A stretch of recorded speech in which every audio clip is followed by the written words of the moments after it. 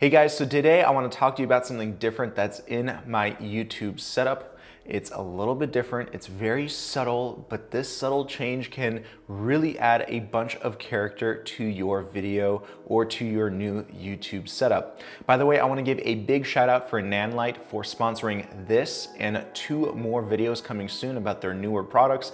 Today we're going to be talking about their Forza 500 and their projector mount, and also their gobo set. And for those of you who don't know what gobos are, in layman's terms, they're basically fake shadows. And I'm gonna show you how to use gobos, which is actually what you're looking at right behind me here, to improve your overall setup and also to use it in a bunch of different scenarios. For example, if you're an independent filmmaker. So some basic facts about the Forza 500. The 500 stands for 500 watts of power, producing a daylight color, 5600 degree Kelvin to be exact. And it also has a relatively large fan, which also has the option to be turned off, but with limited power. The whole body of the light, just like we've seen before on many other lights, is made out of aluminum. But with this light, we also get a very rigid build quality and nothing feels cheap, and I love the aesthetics. I love that carbon fiber design on the side of the light, and the overall look just looks great. I really like the aesthetics of this light. You will also notice a large LED diode, which has a ton of output, and you can no problem recreate the look of the sun using this light and a Fresnel. When we take a look at the power supply or the ballast, this thing is massive. Not all V-mount batteries will work with this kit, so make sure that you do match the voltage that is labeled on the power supply with the battery, otherwise the light will simply not turn on. The Forza 500 comes with its own padded protective case. This is the same type of case you would find with any professional lighting equipment, so you can bang it around and travel with it easily knowing that your light is safe. Now let's move on to the gobo and projector mount set, because this is what really blew me away when I first got it. Now I've owned gobo or projector mounts before in the past, and they've been really cheap and small and very lightweight and just not built very well. When Nanlite and I first started collaborating, they said they would send me this projector mount, and I was like, okay, that's cool. But when I first got this projector mount, it arrived in this steel aluminum case. And I was like, what the hell? What? And it was extremely heavy.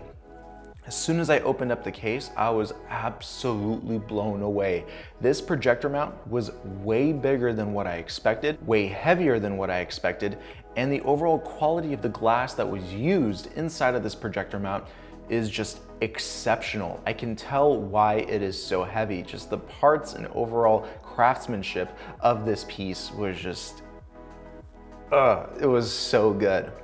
Now, because this projector mount is so heavy, you will have to mount it on a C-stand, and then the light will just mount directly on the projector mount. You will be using the yoke on the projector mount to mount it on the C-stand. Also, don't forget that this projector mount uses a Bowens mount, so this will work with many other lights as well. Also, I opted in for a gobo set. This gobo set is made out of aluminum, also very high quality, but you do have to be careful because when you're using the gobo set and inserting it into the projector mount, it does heat up quite a bit. But as you can see right behind me, you do get character when using gobos, and you can use them in a lot of different lighting scenarios, especially when it comes down to independent filmmaking. Here are some of the different examples of the gobos that came with the kit that I got.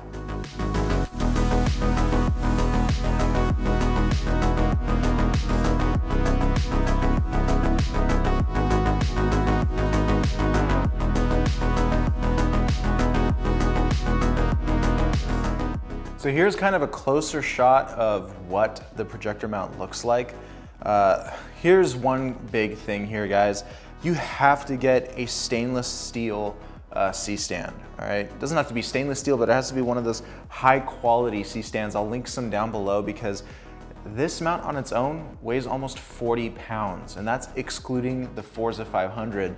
So you're not really messing around when you're playing with this type of equipment, guys. It is extremely heavy, which is why they included an aluminum steel case with this kit. So this is not a toy. This is not something that you would just use for your YouTube studio. This is for professional filmmakers, all right? You can see that the Forza 500 is just a mere piece, like a small little piece of this whole entire setup. The projector mount itself takes up most of the space, and you can see just like a large lens and a camera, this just twists onto the projector mount, and we're using the yoke of the projector mount to be mounted on the C-stand. Also, this projector mount is focusable, so all you have to do is loosen up this knob at the bottom and you'll be able to adjust the harshness of the gobo. Also, I do want to add that the angle of how you point this projector mount is very important. If you notice, if you look back to my talking head portion of this video, the gobo is actually at a specific angle. If I have it pointed dead on, especially if you're in a smaller room, you're not going to get that much of the gobo effect filling up that wall. You're going to get a much smaller gobo. So position the angle in a way where it fills up the space better. And that's one of the best tips when using the projector mount. Now, if you're in a much larger room, you can get much larger shadows or gobos on a wall or projected on any other surface. So keep that in mind. It really does matter how you position the projector mount in order to get the best effect out of these gobos. Overall, I'm extremely impressed by what Nanlite is doing with their products. And by the way, I haven't even started talking about their 8-foot Pavo tube lights. That's what's coming soon, and this is what really got me excited because they're one of the few companies that actually does a really good job with their tube lights as well. So stay tuned for the next 2 videos that I'm collaborating with Nanlite on because I'm gonna show you some really cool stuff. And that's it for now. I'll see you in another video. Peace.